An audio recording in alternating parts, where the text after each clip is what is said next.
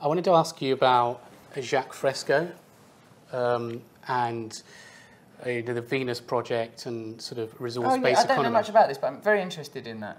So he talks about this vision of basically having a world where there isn't any money, that it's all based on an equal share of resources.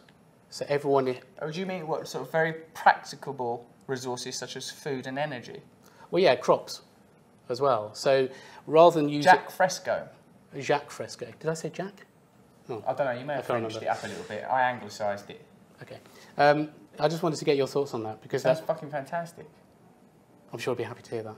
Well, of course, it sounds like a brilliant idea, doesn't it? Resource-based, because that's see, like a lot of the systems we have are sort of erroneous systems that are devised simply to filter and funnel resources. What Jacque Fresco and this Venus project appear to be saying, based on the 10 seconds of information that I've had, is use actual substances and actual real things to build an economy on resources. I like a bloke called Buckminster Fuller. What Buckminster Fuller says is like, we're on this planet, there's this number of people, there's this amount of resources. Have systems that get the resources to the people. Don't have imaginary pretend systems that funnel a large amount of resources, wealth and power to a small percentage of the population. So it kind of live in reality, live in a practicable reality that's about function, about respecting the planet and about respecting individual freedom.